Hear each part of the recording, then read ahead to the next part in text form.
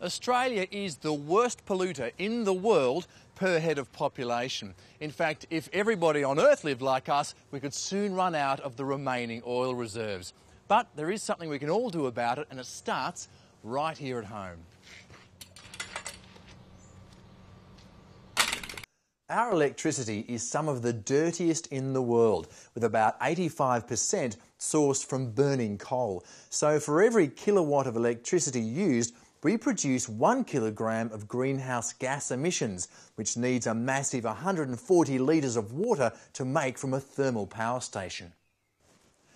So, for example, if you're paying $500 a quarter on your power bill, then your yearly emissions will be a massive 3,300 kilograms of greenhouse gases and 466,000 litres of water. Add on an average of 200 kilograms of greenhouse gases for every tank of petrol, and it's easy to see why Australians are caught up in a carbon-intensive lifestyle. So I'm going to give you a few tips on how to save power at home. It's no new fact that halogen downlights and regular incandescent are incredibly inefficient, and with an operating temperature of 400 degrees Celsius can be responsible for starting house fires.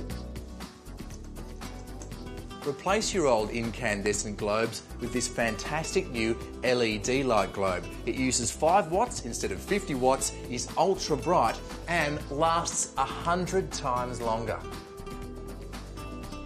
With around 30% of your household energy consumed by heating water, installing a solar hot water system will save you on average about 80% of your hot water bill, and there are some attractive rebates from state to state. With our favourable climate, a lot of us use air conditioning at home, and this can make up to 50% of our power bill. Now, the most common unit is the reverse cycle heater and cooler, and if fitted with a thermostat, you can try setting it higher in summer and lower in winter. But the biggest waste of power comes from everyday appliances that are simply never switched off. Each device could still leak even when not being used.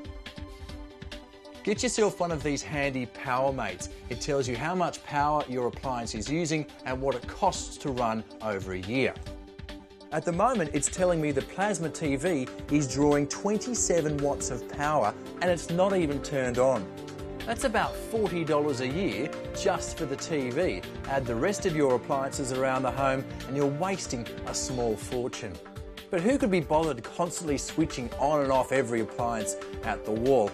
Well, this could be the solution, the foot-powered PowerPoint. And to monitor your entire household power consumption, grab one of these. It's an Effigy power meter. It connects easily to your electrical meter box, it's mobile, and records data so you can continue to improve your energy practices. You could use all the money you save on next year's family holiday. So if you're interested in buying any of these products, contact Solar Shop Australia on 1300 Sun Power, or just go to the Solar Shop website.